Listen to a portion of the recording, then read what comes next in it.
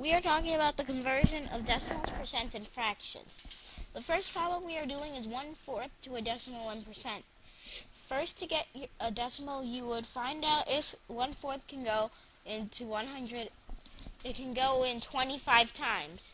The new fraction is 25 hundredths. Then change the fraction to a decimal. Use the numerator and put a decimal point in front of it with a 0. Your decimal is 0.25. Now that you know your decimal, it will be easy to get your percent. Now all you have to do is take away the 0 and the decimal point and add a percent sign.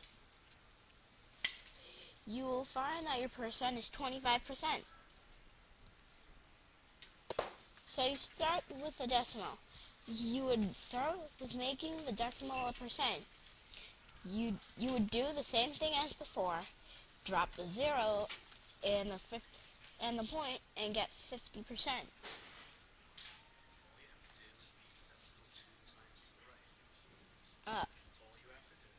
All you have to do is leave. All you have to do is to loop the decimal 2 times to the right. Now to a fraction, you would go back to the decimal and add a denominator to make it 50 hundredths. You would simplify the fraction to 1/2, and that's your fraction. Now you start with a percent. First go to the decimal. You would add a 0 and a decimal point and drop the percent sign. You would end up with 0.20. A decimal changing to a fraction is easy. First, you would add 1/100th to a denominator. You would get 50 hundredths.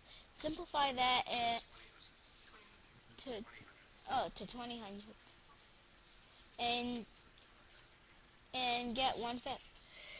The last one is tricky. 7/8 in a decimal is when you divide 8 into